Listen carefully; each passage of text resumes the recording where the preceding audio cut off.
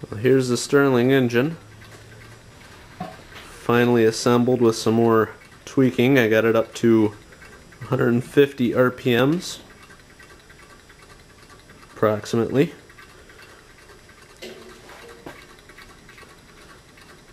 It's running on approximately 92.5 to 93 degrees on the bottom plate. Fluctuates because it's a little cool in here. It's about 60 degrees in my garage.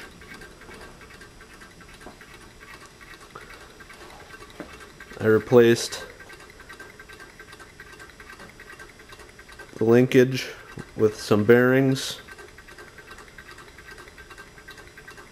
to reduce friction,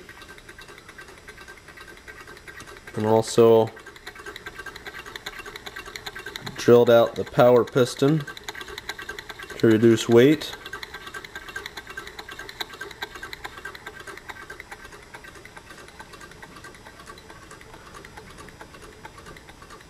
That's the displacer.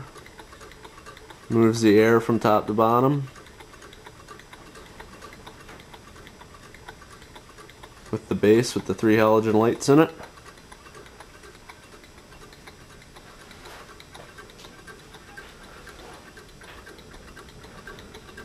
A brass machine spacer in the middle to hold the bearings for the 1/8 inch shaft.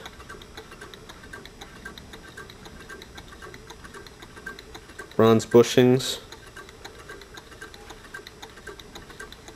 And some ice packs on top to get better performance.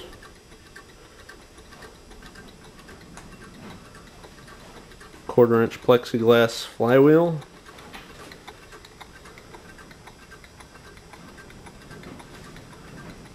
And there it is.